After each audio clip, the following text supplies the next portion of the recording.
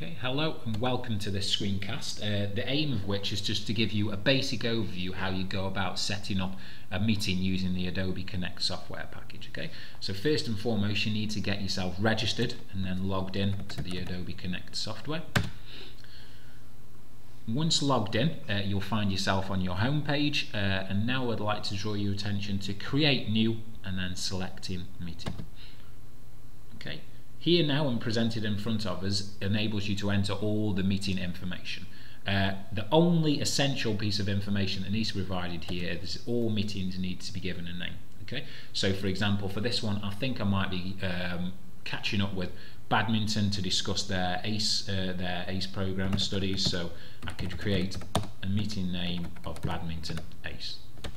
It then does actually give me the option to create a custom URL as well, so if you wanted to go that bit further it will create one of these automatically for you, so it's nothing essential that you needed to do.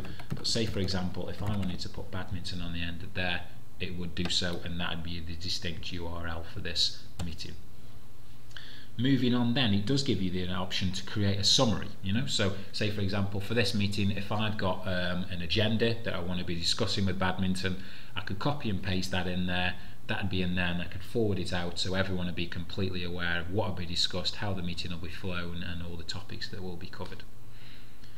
Okay, moving down then, then gives you the options to create start dates, times and how long you feel the meeting will last for.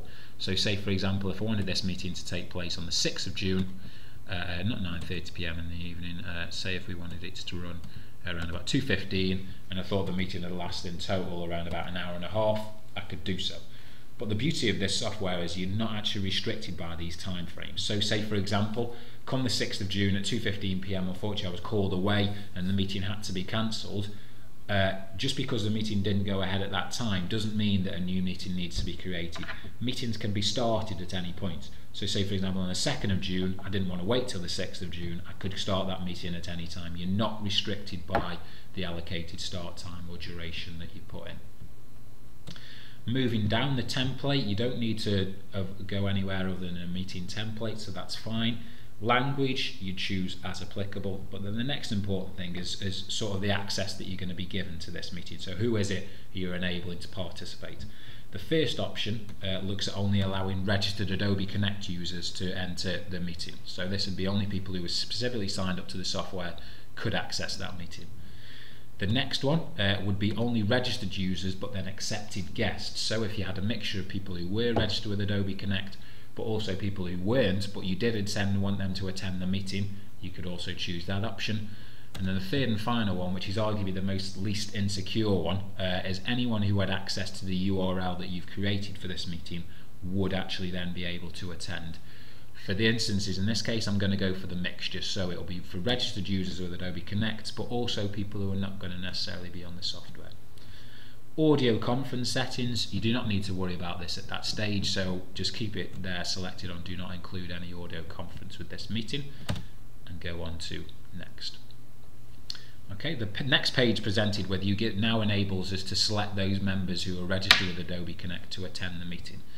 It does give you a search tab there, so if you did have a whole host of people who you were searching for, you could do that quite quickly there, but I can see quite quickly that Lindsay Welsh, I would like her to attend the meeting, so I would add her, and also Dan Apprecio as well, so I'd add Dan. Okay, so these for the registered users of Adobe Connect. Moving on to the next item.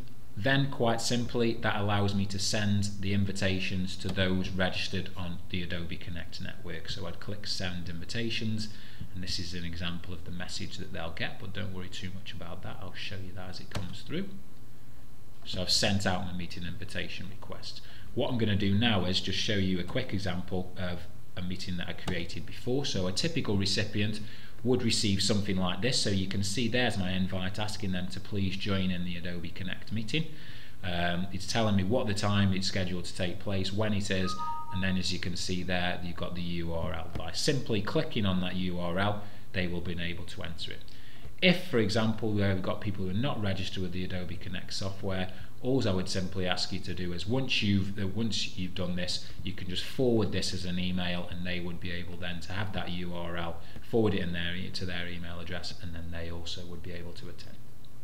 And that's it.